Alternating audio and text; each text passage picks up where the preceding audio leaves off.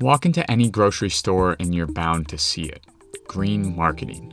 It seems to be almost everywhere these days. Our eggs are all natural and our shampoos are encased in green labels adorned with leaves and generic trees. In many respects, this push towards an eco-friendlier consumerism is a positive change. Organic produce and sustainably made clothing are needed if we are to reduce industrial and personal footprints. But unfortunately, hidden among these ethically and environmentally driven products lies an insidious form of advertising: greenwashing. From bath products to meat packaging, greenwashing occurs in almost every sector of the consumer market. But today, let's take a close look at how Fiji Water uses ad campaigns to construct a green image around its otherwise environmentally detrimental company. But first, why exactly is greenwashing bad? Quite simply, it plays into a consumer's desire to live a green life without necessarily creating a sustainable product. And on a deeper level, one of the greenest things to do is to buy fewer things. So no matter how great the product is, it's probably still kind of deceptive to market it as green. So greenwashing means using titles like all natural or eco-friendly, or simply using a green background in order to entice a customer into buying a product that is by no means environmentally friendly. In some cases, bigger companies that falsely label their products as eco-friendly, like eggs labeled farm fresh or all natural, can often outcompete smaller companies who are more environmentally grounded and actually employ ethical practices while creating their product.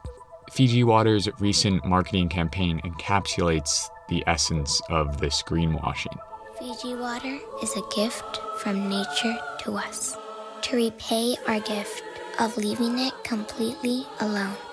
Bottled at the source, untouched by man, it's Earth's finest water.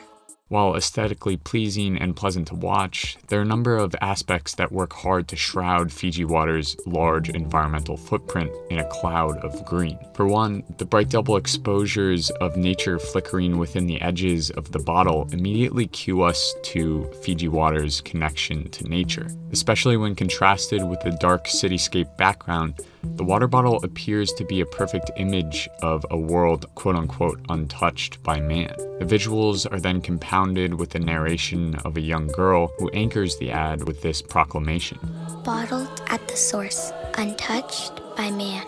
Clearly, this ad works hard to paint Fiji Water as a part of nature, rather than what it really is. Water, bottled in plastics that take many years to degrade, shipped via intensive transportation from Fiji to destinations around the world. Both these practices wreak havoc on the environment, polluting the air and the water. And to bring Fiji's negative impact into sharp relief, 47% of people who live in Fiji don't have access to clean, safe drinking water, according to the World Health Organization. This commercial is just a small part of Fiji's larger campaign that attempts to reimagine the bottled water company as the essence of nature. Spreads like this reveal the larger work at play in Fiji's greenwashed marketing tactics. They are pursuing environmentally minded customers by framing their water bottles as a completely green product. Fiji tells us a one-sided story that appeals to their customers' moral conscience.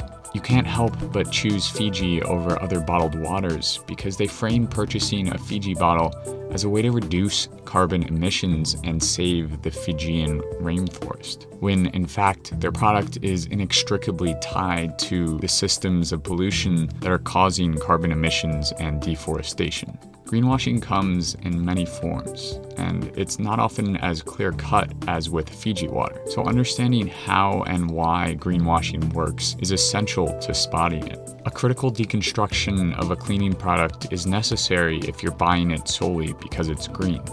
Oftentimes, nature and trees are used to create the impression of an eco-friendly product, when there is really no substance to back up those claims. So do some research and shop with intention, because the collective power of consumers can steer companies towards more truthful and ethical products.